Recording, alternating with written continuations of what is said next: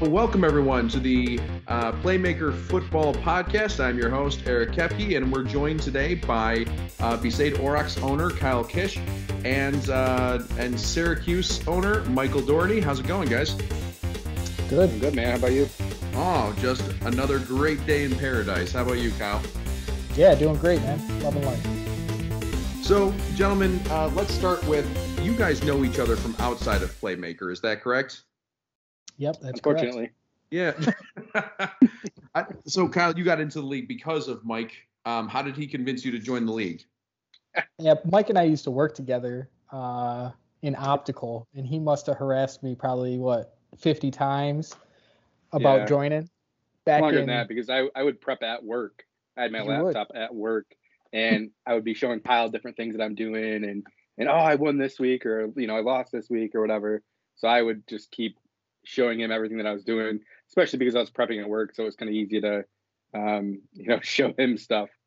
It was like season 4 or season 5, and I know by the end of the seasons I'd be like, oh, how was your matchup against this person? So I started to know and feel the teams out and stuff like that. I want to say season 5 is when we started really talking about it. I could be wrong, but you're probably right, because I joined season 7, so it took me a little bit. Yeah. Season 6 is the one I made it to the bowl, and that's when you really got into it. Yeah. And yep. So Kyle was one of our first unofficial fans of the league. Then he knew all the teams before he got to join. Yeah, Probably, pretty much. Yeah. That's awesome. Mike, how about you? I obviously you were in the league before I got there. How did you end up joining? Yeah, so I joined because of Bryce, who was at the time New Berlin Knights, I think is who he was. He talked about it all the time, and I was always very interested, but there wasn't really a spot available, I guess, at that time. And, I didn't really know George. I barely knew Eric at that point, Shear. And, eventually a spot opened up, and whose team did I end up taking over? Scranton City Stranglers, I think, was the team that I took over, which was one of Bryce's friends. Yeah. And love the name. Eventually spot opened up, and I'm like, hell yeah, I want to do it. But it's that first year, and maybe you both can attest to this, that first year is always tricky because off season or preseason or whatever, you have no idea what you're doing. And it's maybe a little hard to get motivation until you get like that first week, and then it's like, oh, I like this. Yeah.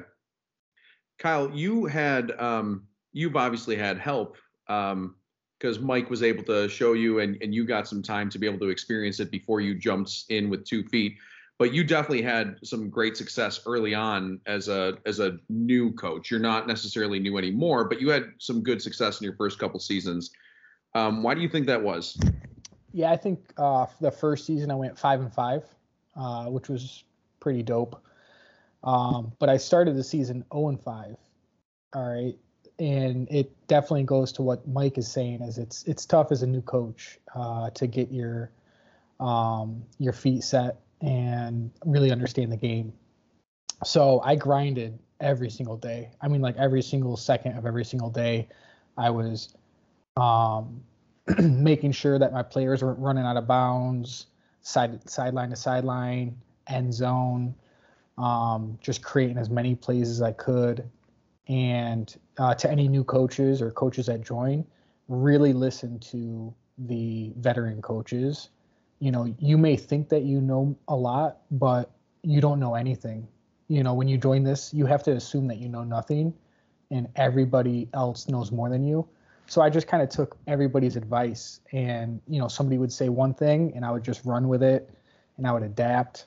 Mm-hmm. What really helped me win those last 5 games, though, is I actually started to mimic other coaches' plays. That helped a lot. So I would actually video record on my phone people's plays, and then I can time scale it and watch every single movement of the players, and then I can kind of mimic some of the plays that they developed. So that really helped a lot. Yeah, that's neat. I always ended up just doing YouTube and then slowing it down to like 0.25 or whatever for the same thing. But I found that even, I mean, you might experience this too. I found that even when I try and mimic plays, sometimes it doesn't work. For example, I actually tried to mimic, Kyle, a lot of your fullback runs. But I think the difference is having a 100 speed fullback versus a 75 speed fullback really changes that flavor. It helps a lot. What's it like having a 100 speed fullback? Do you find that you can just run the same plays with your fullback versus running back, or do you find it's a different experience?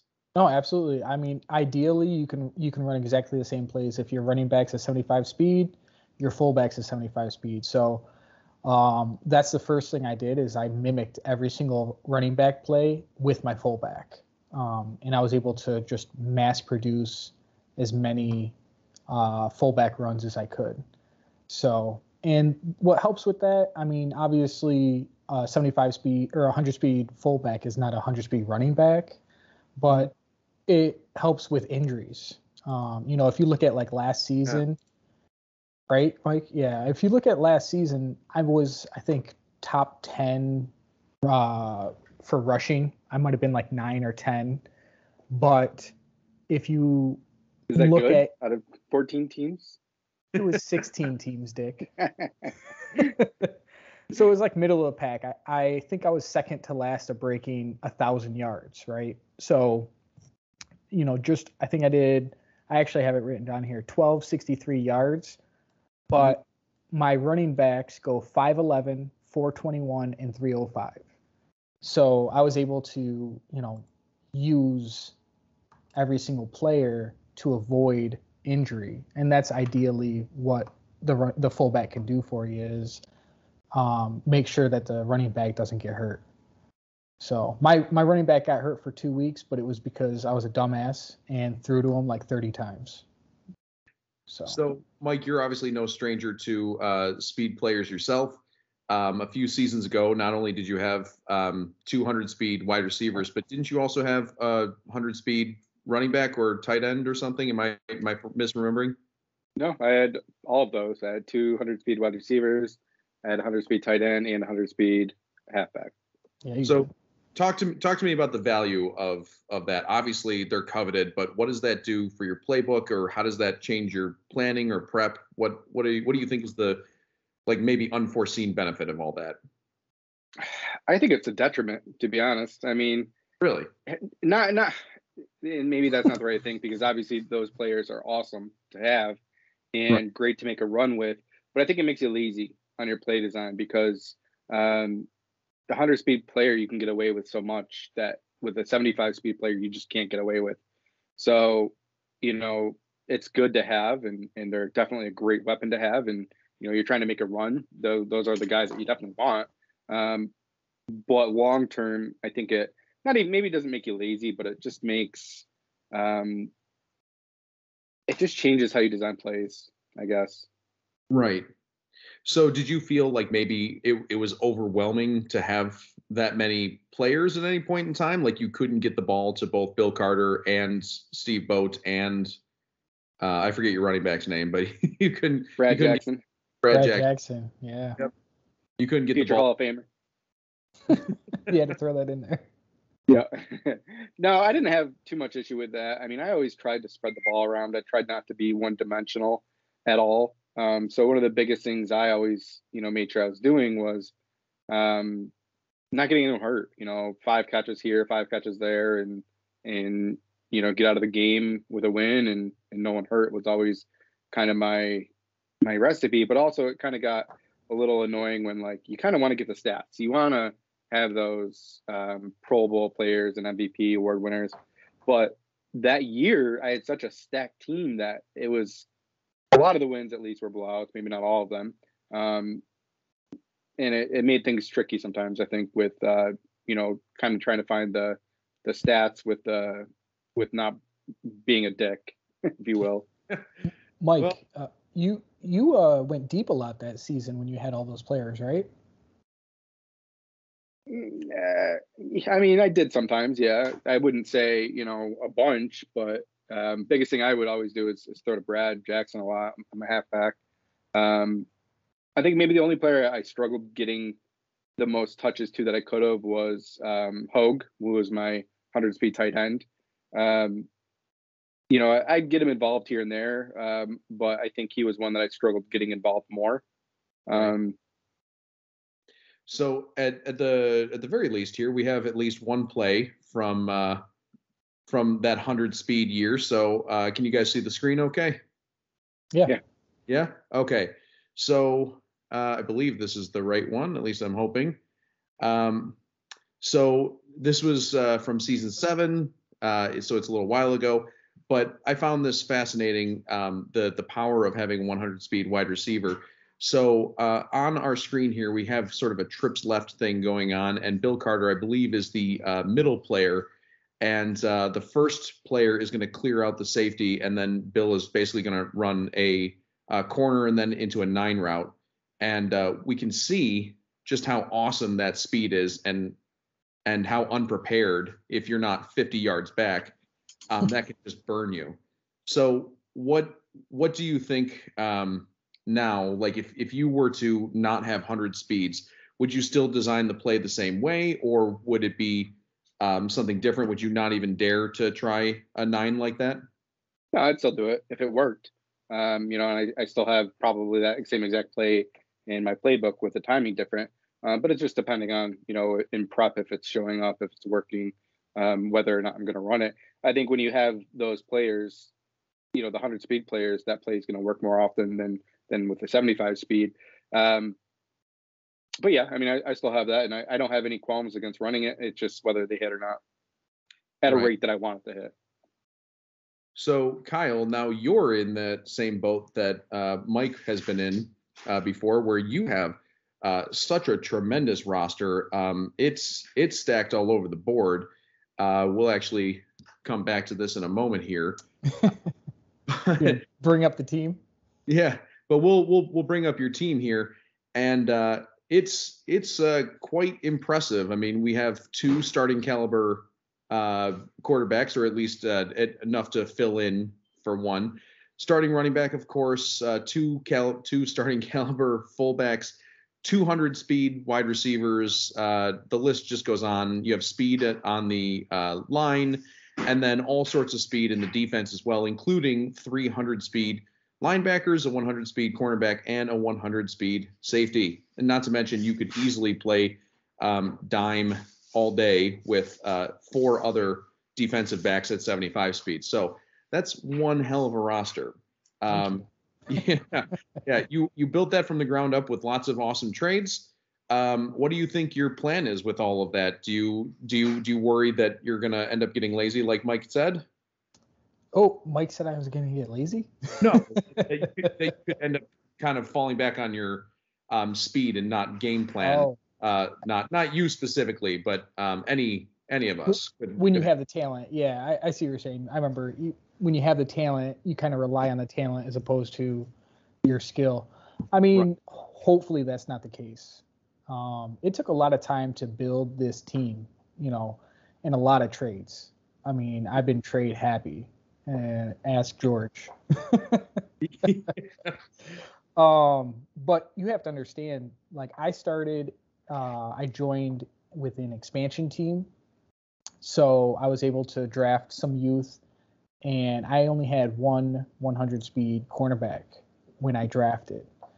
And then when I went into season 7 draft, I was picked 13 that season. Then season 8, I was picked 5 or 6. Or I had both of them, so I don't remember which one I was, 5 or 6. Season 9, I was picked 3, and then season 10, I was picked 10. Those are my picks. So to build this kind of roster with that would be just my picks is not possible. So I only can do that with the solid trades that I did. So a lot of people, you know, question the moves that I was making, but the moves that I made brought a ton of elite speed and a ton of elite youth. You know, the only seasoned player I have that could retire that's 100 speed is Steve Boat. Everybody else is staying at least one more year. Yeah, exactly. It's a very young roster. So I was curious about that. What are your thoughts when you approach trades? Because you seem to have a knack for it. And I think in previous seasons, maybe it was a bit more lopsided is the wrong word, but I think you won a lot of the trades. And I look at this season, and maybe it's not that you won, because I can see where you are trying to win for the next season or two and have yourself a small dynasty here. So trading away two very wonderful starting caliber players for a pick here. So what are your thoughts when you're approaching trades, maybe in previous seasons and in this season? Yeah. So in the beginning, my goal was to win every trade, honestly. And I did a lot of them, to be fair. I did a 75 speed rookie running back for season or a round 1 and a round 3. So little wins like that got me to build my team, and then I started to get reckless on purpose. Okay. I know people think that's crazy, but I mean, I did a trade with Mike where I traded like 4 75 speed players or something ridiculous like that for a 100 speed player. And right now, for that me, Bo, or was that, are you talking about Gatlin? Gatlin, exactly. Yeah, you hear it right there. Yep. Yeah. Insane trade. We should talk about that trade. I don't think it's as insane as you make it out to be. It's definitely like Mike gets the youth and technically maybe a more well-rounded player, maybe. Plus he gets a second round pick next season, but you have a 100 speed player that's going to be here for at least another 2 to 3 seasons, easy. I mean, I think Mike makes out on that trade, honestly. I want to do that trade all day, but the only thing that I need is elite speed. So I'm willing to sacrifice for elite And you speed. can say that I made out on that trade, but also, Kyle, like, your team was able to afford that. Like, you didn't have any needs, man. Like, those picks that you got or traded me, or those players were like, you have replacements. It was such an easy trade for you to do, because it's elite speed that you got, and you gave up players that didn't matter. Frankly, not that they're bad players, because I'm not saying that, but you didn't need them. Well, I think one of them's a 75 speed safety. I'm benching a 75 speed safety half my game anyways, Yep, exactly. Still. Yeah. So that's one thing I think the league has kind of joked about for the last few years, is how long does Kyle, push the team forward with all the draft picks, and at what point does he push in his chips? And it sounds like you're starting to really grasp the game, and you've got some big wins under your belt now, and now you've got the team to support it. So even if you don't have picks for another season or two, I mean, you've got the team. So exactly. Yeah. And my goal was, so when I joined 7, my goal was within 2 seasons, so my 3rd season playing, to make playoffs, which I did. And then my next season, I want to make a run for it. So that's right now. I'm very jealous, because you did what I did, but you just did it better.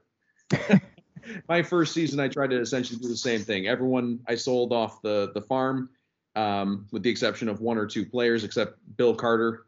And then I tried to do the same thing, just get better over time. But you were able to have more success. So I'm always just this much jealous of you being able to get the team and have the talent to do it too. You gave me the idea when I first joined. You were the one that inspired me, man. All right. I don't think we've taken a look at this yet, but with that talent, you made it to the playoffs last season, and in a heartbreaker, some might say because of a failed attempt at a field goal. Unfortunately, you didn't make it in advance to the next round. But I do love this series you had against Kodiak. So he scores on you, you get the ball for the first time, and you just throw essentially 9 routes on the sideline that are 10 yards deep. And it's just working. And a lot of them are to Jeff Wyatt here, but I think some might even be to your fullback. Yeah, that's incredible. Do Did you plan this against Kodiak? Did you plan these 9 routes like that, or what was it just a play that was working? Yeah, I mean, every playbook I do, obviously, statistics. I'm going to take the best plays that are working. But I'll also take a look at what I submitted last time I played him. And the last time him and I played, I didn't attack the sidelines as much as I did this time. So I was kind of trying to hope to throw him off his game, hoping that when he preps that he's going to look at the numbers and it's going to spread the defense more inside because I wasn't attacking the outside. You know what I mean? Yeah. So I switched it up and attacked the outside a lot for this game. And it worked out pretty well, obviously, as you can tell, just not well enough. Yeah. And that comes with time. I think all of us would say the same thing. It's just a few more AI tweaks, and your offense was clearly working that game. Just needed to get a couple more things straight. But Kodiak was tough last year, obviously making it to the championship. So you lost a close game, and you did way better than I did against Kodiak. So kudos to you. Thanks. It's a big heartbreaker for me because it was my first playoff game, so I felt really accomplished making it. It was my goal to make it that season. I didn't expect to make it previous seasons, so I was super pumped going in. I've got a pretty good record against Kodiak going in, so I was feeling pretty confident. I threw in some stuff that I knew he wasn't going to expect, but I think the biggest gut wrench for me was I always run 1,000 games after to see statistically who would win. And statistically, I beat him by 8. So the games ended up 33-26, which would be a 7 spread. But yeah, you guys know that. What was the win percentage? Did you have that? Yeah. Yep. I won 71.5% of the games to his 28.4 because rounding. It can. Playmaker. I actually asked George to rerun, I believe, my week 8 or week 9 game against Kodiak the second time we faced, and I remember I was livid because I had never put in so much work against Meissen, knowing that in previous years maybe Meissen didn't try quite as hard, and recently he had been putting forth the effort, and I was darn right confused. And I asked George to rerun the games on his computer just to see, and very similar thing. Like I was winning probably about 75% of the time by probably about 10 to 12 points. It just sometimes playmaker can be fickle or unlucky, or that game that runs is one of those 25% of the time. But that's what makes this fun too, right? Absolutely. You never know. You never know. It's a game of statistics, but it's only one game that we play, guys. One game. Yeah. I mean, that's why we watch, and you never know. And I'm not going to reopen it because if you watched last week's podcast, you know that we talked to Ruffy about the infamous fumble against Syracuse. But really quick, Mike, what was your thought on that game in the moment and afterwards? Well, we'll even get into like previous before the game because Ruff and I have played a lot over the last few years, well, for a few seasons, whatever you want to call it. My last loss to him was season 6, I think it was, and it was an overtime game. And one of those games too, I think I showed Kyle this, where I was winning the majority of those games by 13 points after reruns. Not that really matters, but then I played him in the playoffs that year, and that was the year that I think I beat him, that I beat George, and lost to Sheer in the bowl. But ever since then, I mean, I've played him three times a year since then. So for me, like, I'm happy that I'm always, I beat him for the most part.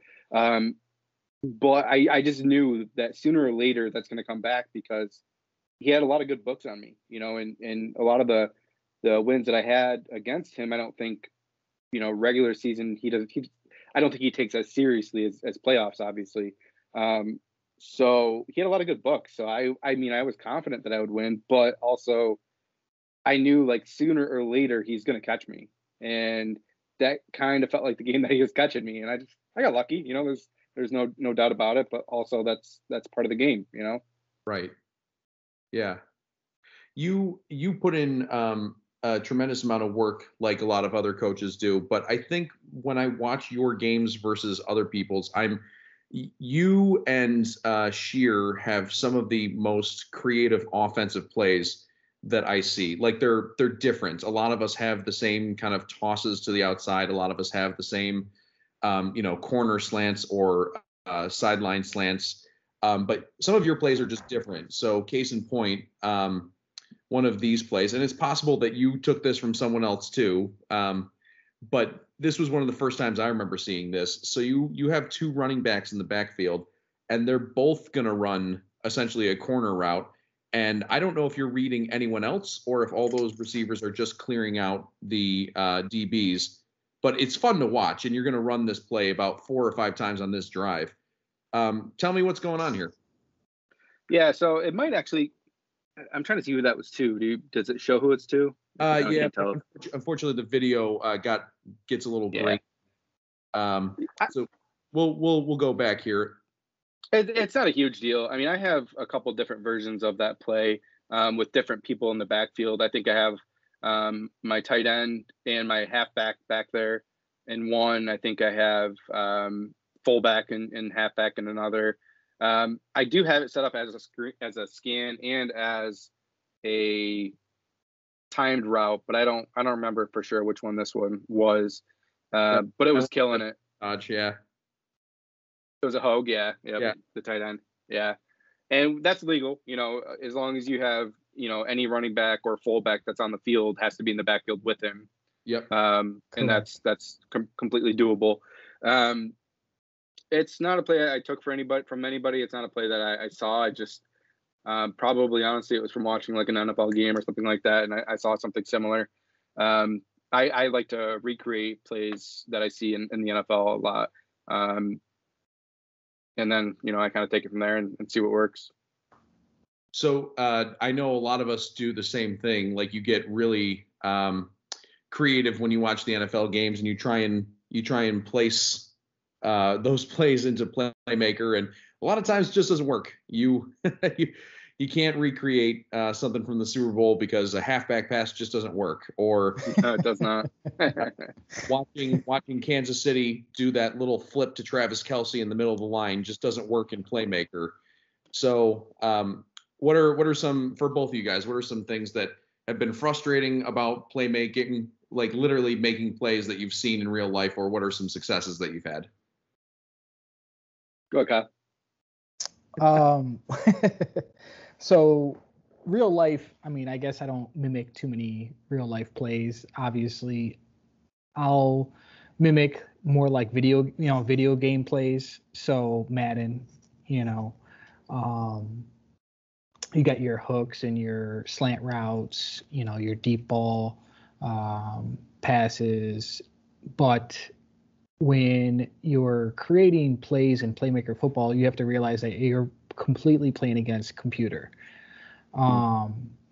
So the players are designed the defense is designed to do something, so if they're in zone coverage or man-to-man, you have to learn how to beat a zone. If a zone, I can draw a play right now, and I guarantee half you guys have that defensive playbook, a play in a playbook. You put a cover 2, maybe a couple linebackers playing a micro zone, right? And then you got your defensive line rushing the quarterback. It's with the corners man-to-man. So you can recreate plays, and the defense is going to be automatically set to do something. It's different element than watching the NFL, because you eliminate the human element. Right. So you find it easier to kind of create offensive plays by thinking about the way that defensive plays are made within Playbook. The AI intelligence can only go so far. Correct. 100%. Yeah. I mean, this game for me is all about statistics and analytics and things like that. So if you can beat the computer, that's the way I think. So, Mike, I'll come back to you in a second for that. But Kyle, that brings up an interesting thought. I love asking people would you, when you're prepping and you're deciding between a couple of plays, Kyle, would you rather have a play that goes, let's say, 65% for 12 yards, or a play that goes like 80% but only for 5 yards? Like, what would you prefer? Yeah, I'll put the 65% in all day. All right, and then I'll put 3rd and 5. I'll put the 80% in 100% of the time with priority high. So I'll be getting the first down when I need to. I'll be driving the ball 65% of the time with the other play. So if you run it 1st and 2nd down, you're going to complete a 1st down. So you wouldn't choose between the two plays. You might even incorporate both plays in and just have them more situational then. It sounds like. Yeah, 100%. I would just put the first one 65% of the time, 1st and 2nd down, and then I'd put the 3rd and 5 in with only 5 yards. You don't want to put it 10 yards if it's only going 5 yards. So I'd probably incorporate both of them, if that's my only play option. So. Yeah. So, Mike, how about you? What are your thoughts about everything we've just discussed, all the playmaking and real life, where do you get your inspiration from, things like that? Yeah, I agree with Kyle. A lot of, the information is statistics and kind of what you're seeing. But the other thing I think that really helps is just prepping against good people. And 2 examples. Season 4, maybe it must have been season 4. I played Webster in the first round of playoffs, and that was my first ever playoff game. He beat me. He beat me pretty sound. But he had one play, and that was to Walter Fields, I think is what it was, that just destroyed me over and over and over again. It was one of his slants, to the outside or whatever.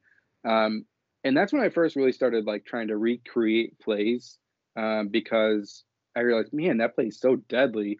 I wanna use that play.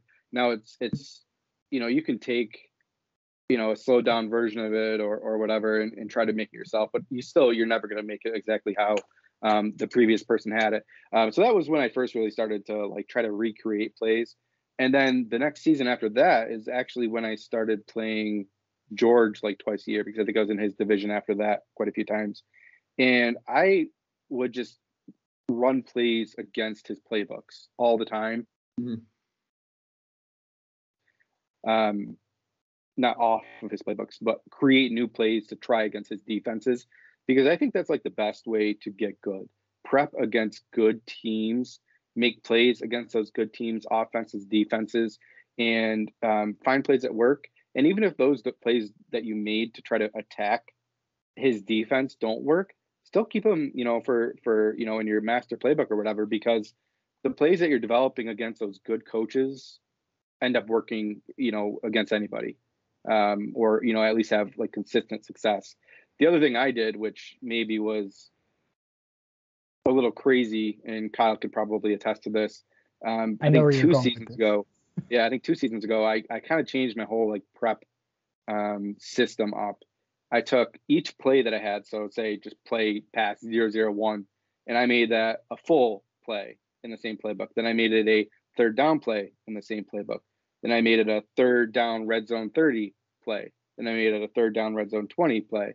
Then 10 play. Then just red zone 10. So it would only run in the red zone on 1st and 2nd down from the 10-yard line in. Then 20. Then 30.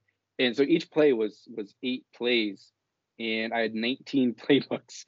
So I ended up having to run 2 laptops for a lot of the last couple of seasons.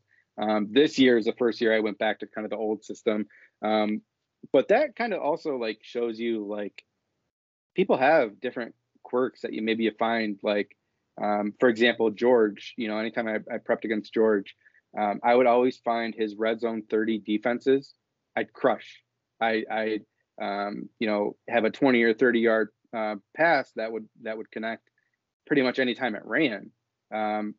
But then like you get in the game and it didn't always work that way, obviously, or you have to be at that certain point to have that play run. But that's kind of where I was talking about earlier, where I think like play design got a little lazy, because you had these plays that just would always work, and you were choosing from plays that were averaging 20 yards at 80% against other plays that were 18 yards at 65%, and you're trying to cut those, and it's just so hard. that you kind of just get lazy. You don't make new plays. You have plays that work and you think they're always going to work, but they don't. Mike, I remember you would reach out and you'd be like, I'm having such a hard time cutting plays because, and I'm like, oh, poor Mike. Every play that you have is averaging 15 plus yards. You know, what a tragedy. I remember that shit. But then it's like a mental thing, because then like, what if you cut the wrong play and the other play would have killed it? And I mean, it's dumb, but yeah. But it made prep really long, and that's why I ended up having to change that system. That is a real downside to this game, is the sheer volume of time, not only in creation of plays, but literally in prep. So what are some things that you guys have done to reduce your prep time, like renaming plays or cutting out? Like, have you ever ran through and tried to delete just plays that just you haven't used in seasons, or what are some things you guys have done? Go ahead, Mike. You go first. Yeah, I mean, I'm notorious, I think, for like changing my systems every year of how I'm prepping. But for me, I really tried to cut down on the clutter, because when you're looking at the transcripts, you're looking at Scout Pro and stuff like that. It's so easy to get lost in everything. So this year, I actually really went through and did two things, actually. I took every play, I made it a scan pass, and I made it a time pass. And then I just did, pass 001. And then pass 002. Or actually, I'm sorry, when it was a scanned, I do pass 001, then I'd have whatever my code is after that, and then I'd have the same play pass 0001, but then I would have a T at the end of it for timed. So maybe I'm giving away too much information, I don't know. But I just tried to clean up everything, because I think, too many words, too many, this or that, just it makes everything too complicated, too clustered. And for me, at least when I'm prepping, I'd much rather look at my P0015, upper, whatever you want to call it, caret, whatever, 3-2, whatever. That's kind of my setup. But I really went through this year and decluttered a lot of stuff, and then made multiple versions of each play, and then did the scanned and the timed. How about you, Kyle? For me, again, when I first joined, I asked 5, 6, 7 different coaches what they did, and tried to come up with my own system, which I think I do something different than everybody else. But, offensively, I will assign who's getting the ball and where they're getting it on the field based on the code of the play that I named it. And to not waste off-season time, I try not to change it. I don't think I've changed it since I joined. It's very time-consuming to completely revamp and change your name. What I do, I don't know if you guys noticed, but what I do when I submit playbooks now is I change the name right before I submit them to offensively a number 1 to how many offensive plays I have, and then letters for defense. That way, when you guys get my playbook and you prep against it, you can't decipher any kind of code. I'm the only one that has the code. So basically, I kind of do that, This episode is brought to you by Webster's Kids. Do you need your offspring to ignore you all day long, except for the minute that you're watching your game? Hire Webster's Kids. Webster's Kids. Get in there, sit down, and stop talking. What do you do, Koepke? I have screwed up royally a few times, to the point where this last season I went and visited George, and I got a good idea of how to be able to fix some stuff. So I'm going to rename everything. See, when I prep, I feel like I want to make sure first and foremost that I'm not injuring my star players, although this year I'm not so much worried about that. What star players? Exactly. I would go through and check everything, but the problem is if I would load up the transcript from Scout Pro, my players' plays would be all over the map just from the way that I labeled the play. So rather than starting with like pass number 1, pass number 2, I'm going to starting with wide receiver 1, wide receiver 2, running back, fullback. This way, like for me, that's easier to be like, okay, my running back has 7 plays in this playbook. My wide receiver 1 has 5 plays in this playbook, or my wide receiver 2 has 13 plays. That's ridiculous. I need to get a few out of there. But I also last season started being just ruthless with the cutting. So rather than becoming attached to certain plays, like I know I fall in love with my pass number 57. Why? I have no idea. It doesn't do that well. It is thrown out of bounds on like 14% of plays. It's ridiculously stupid, but I love the play itself. And so like even when it's statistically doing poor, I still want to save it just to, okay, maybe the next cut, maybe I'll do some tweaking or something, and it never seems to work out. So I've become just more ruthless in the way that I cut plays out of my playbook. And again, especially this season, since I don't have to worry as much, or I'm not terribly interested in making it deep into the playoffs. I want to make sure I have a better draft pick. I'm just like, well, all right, that play works, 50% of the time, but it gets 18 yards. Let's see what happens, But that's I sort on position of field before I do player. Just a heads up, just because I want to make sure I'm spreading the ball more so on player. So that is the end of my tag. Is like I do what Sheer does, because he was one of the first people to help me out. He said he divides the field up into a grid essentially: sideline left, middle, right, sideline right, and then like a distance in the field goes 1, 2, 3, 4, 5. Yeah. So I try and imitate him a little bit, and I try and get at least like my running backs are 60-40, whatever.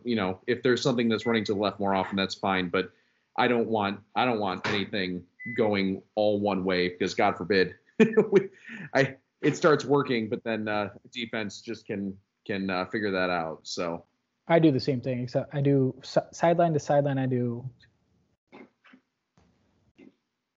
8 across, and then I go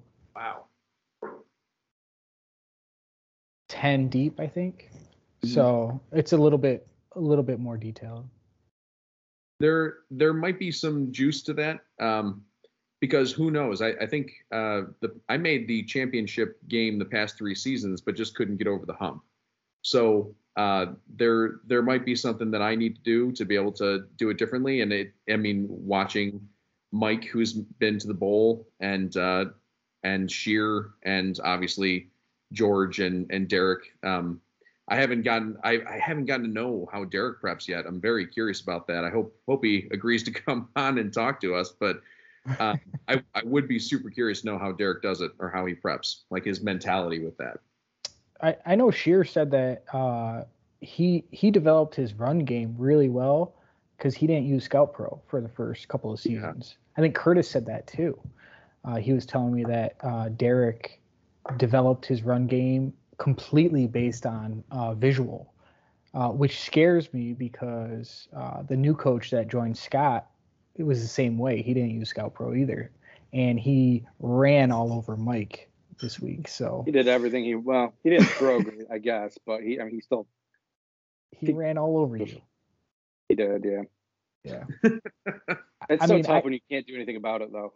Like it hurts my heart a little. Yeah, you can't prep against it. But I gotta be honest. I don't know about you guys, but this league is super competitive. I mean, when I first joined, or even before I joined, you can really segregate the top tier, middle, and then people you're just gonna destroy. And now it's like every team is like, shit, I hope I beat that guy. When Ruffy's missing the playoffs, it's tough. When DC looks like a baller last week. Yeah. Quick turnaround. I mean, there's some great things in this league, some great parity. And actually, Kyle, you stole my thunder a little bit. That was going to be my next question to Mike. Is Mike, your thoughts on the parity of the league and how it's changed? So, any other thoughts to add to that? Yeah, it is definitely becoming more equal, more parity in the league. It's nice to see, because you have, maybe Ruffy's a great example of that, where, he used to not have to maybe focus too much on the wins during the regular season because he knew he was going to make it to the playoffs and his good stuff was good. So he didn't really have to do a lot of prep during the week. And maybe even same thing with George, because, the last couple of years, George has lost games that you wouldn't normally think that he would lose. But he would just kind of throw stuff together last minute and not really worry about it too much, where you're starting to see now that, he really has to start actually prepping versus everyone, or at least a lot of the players in the league. And, a lot of the newer coaches that came up after me, Koepke, you're a great example of that. You've come a long way. I know this year might be a down year for you, but you kind of traded everyone away. But you've become a really good coach. You beat Salem a couple times in the playoffs, I think, and the parity's here.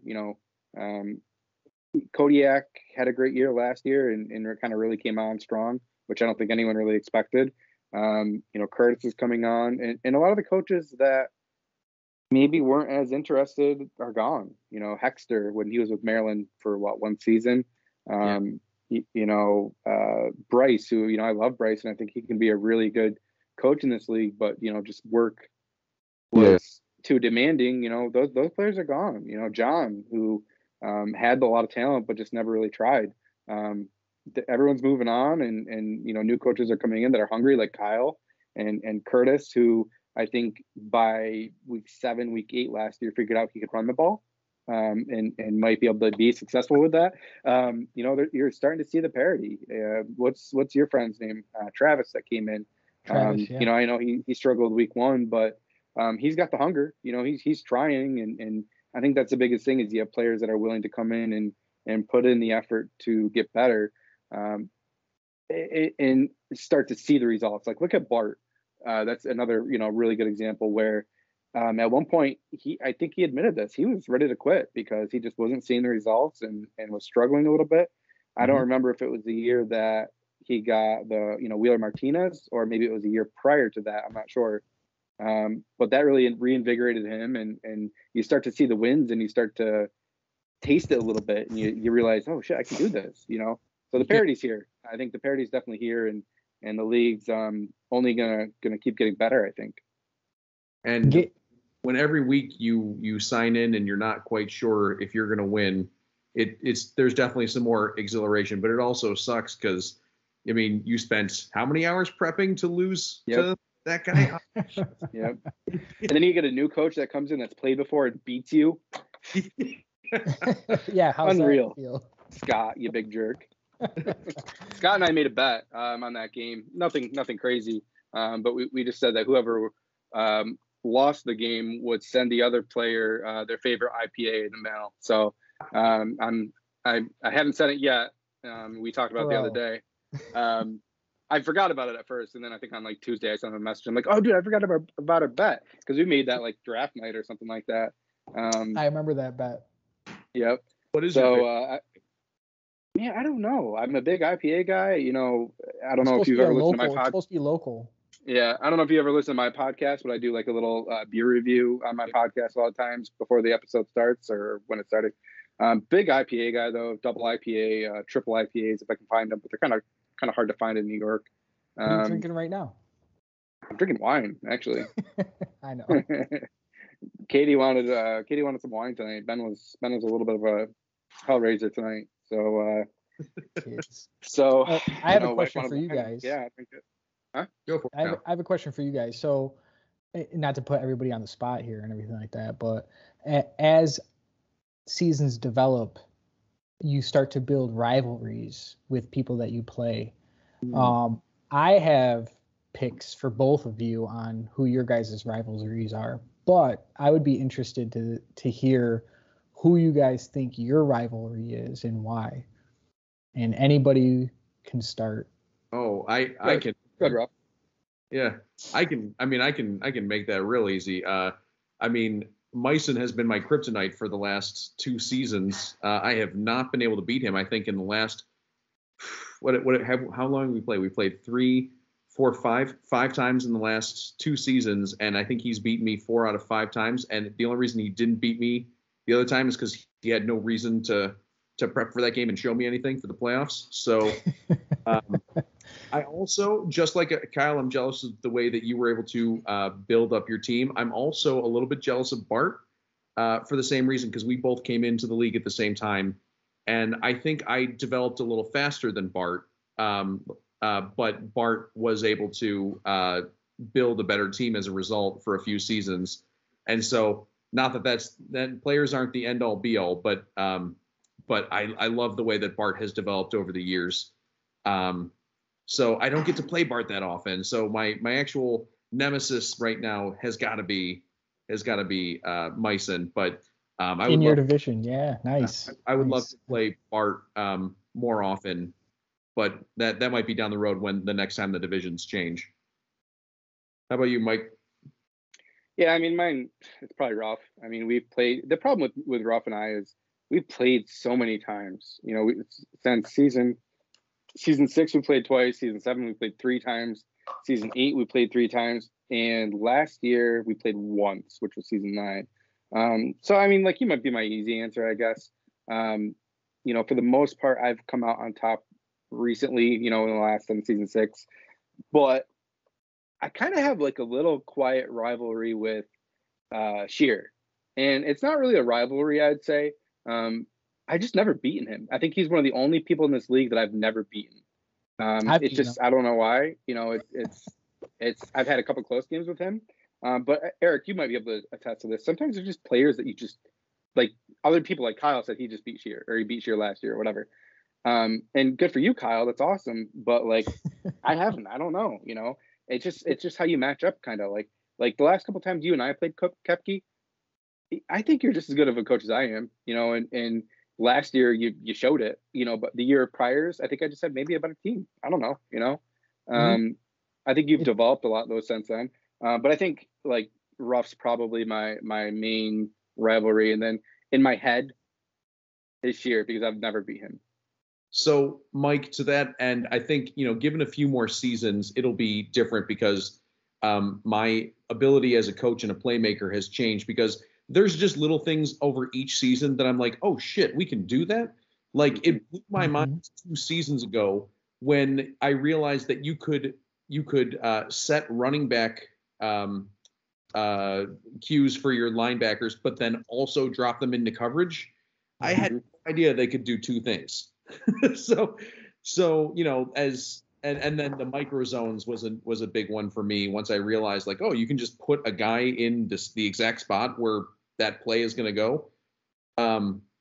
So like, as I start to learn these tricks and get a little bit better, I think the more we play, for example, you and I, it's different, because now you almost know who you're playing versus me, who stunk, you know, 3 seasons ago, and now it's different. So yeah. Let me ask you this, Eric. You know, what was your transition like going from having a 100-speed wide receiver to not having a 100-speed wide receiver? Well, it only lasted for a season, because I had one season where Mark Clayton was my wide receiver 1. But then DC offered me Terry Ray out of the blue. I wasn't expecting that. That's true. And all he wanted was a 2nd-round pick. Now, he was a year 5 guy, so there was a chance he could have retired at the end of the season. But I had one season without a 100 speed, and it's definitely not as much fun. So having a guy that can go over the top is fun. But I think that season in between the 200 speeds, like you said, Mike, it made me better with making some plays, like getting some clear out plays and getting some crosses and doing some things that I was out of my comfort zone doing. Yeah, you really have to like manipulate the defense more without those players. You have to be able to design the plays to get that guy open. Without the 100-speed guys, man, they'll get open, you know, off the line. But you really, when you don't have those players, and that's, like I said, kind of what I found out last year, starting a 75-speed wide receiver and then a 50-speed wide receiver. It's much tougher. You know, you have to work harder at getting them open. I also went from having, you know, a 100-speed halfback to a 70-speed. So just a lot of transition last year with that. Right. What's your plan with your team, Koepke? You've got a lot of draft picks coming up. I do.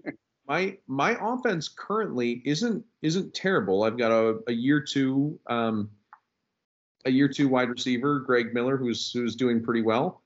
And the tight end, I'm hoping to be able to cross whatever that magic number is, to be able to get him into the next tier to go from 50 to 75 speed. But the plan is just to take the best available. I think I thought too much in previous years over trying to build a roster for, where I needed. But right now, when you have all the holes to fill, I'm just going to take the best available guy and see what happens. I don't think I'll kick the can down the road one more year. I think I wanted a year to be able to build up some defense. Sheer and I talked at length about just how much defense really can rule this game if you can get good at it. And I just haven't been good at defense. I've been a decent offensive maker, and my defense has been scattershot at best, and I haven't made a whole lot of new plays. So this is my season to go, okay, let's clear out all the garbage and get a system in place. Like, again, not to use anyone else, but like when I got to talk to George, and George has his setup for his regular plays and then his nickel defense and then dime defense, and how his AI is adjusted for those plays, and then the red zone plays and the work that goes into it. I don't have any of that. Like, most of my plays are just, hey, there's a defensive play. So that's going to be my particular plan for the season, is seeing where defense takes me. I got a taste of what I needed to do last season against George in the playoffs. I made 4 or 5 plays that specifically stopped some sideline plays of his and frustrated his offense in the first half of the game and won me my playoff game. So I really got inspired, and I'm hoping to continue on personally. I think when it comes to defense, either you're too amateur or new in the league to know what to do, or you are too overwhelmed with what you have to do and you don't do it. Because it's just, if you really want to create a good defense, that's a lot of work, man. It is a lot of work. I think overwhelmed is the right call. In order to be good at this game, like Mike went through the past couple seasons of the sheer volume of levels that you can do this at, base, nickel, dime, 3-4, 4-3, red zone plays, AI. It can get how to correctly assign it too. Yeah, and to be organized too, like that's huge. Mm-hmm. Like you were saying, Koepke, if you have like plays that are all over your Scout Pro, and you're looking for here, then you're looking for there, then you're at the top, then you're at the bottom. If you're not organized with those defensive plays, man, or offensive plays in general, it's just a mess. It's tough. Yeah. Mike, the first time I prepped against you, I have just 3 defenses that were called Syracuse 1, 2, and 3. And when I look back at them, the safeties were only 20 yards back, and they didn't have any coverage on them. They didn't have any zones because my very first computer that I had wouldn't allow me to create zones. Oh, man. Something was going on with the computer that it wouldn't let me. So, but the thing is, those plays have been in my defensive playbook for 4 seasons. So that's the sort of shit I need to go through. Yeah. This year. What I did offensively I should have done this defensively to start, but what I did offensively is I listed every single offensive play and when I submitted it in which playbook. I'm out. And Katie just came up and gave me the rest of hers, so yeah. Lucky wife. So she's going to sleep, so so I listed every single offensive play, and I would tally like, okay, season 8, week 4, I submitted it. And my goal was this off season was to go through every play that I haven't submitted and change it, because I would just consider it a junk play and change it so that way I have elite plays. Yeah, well, my laptop shit the bed and I lost all that data. So tip here is back up all your freaking files. Well, gentlemen, we're almost at an hour, and that brings us to the last question, which is, what advice do you have for our new guys or any future new players that come into the league? Back up your files. Listen to veterans. They're here to help you. They want you to win because they want you to stay, and they want this game to be competitive.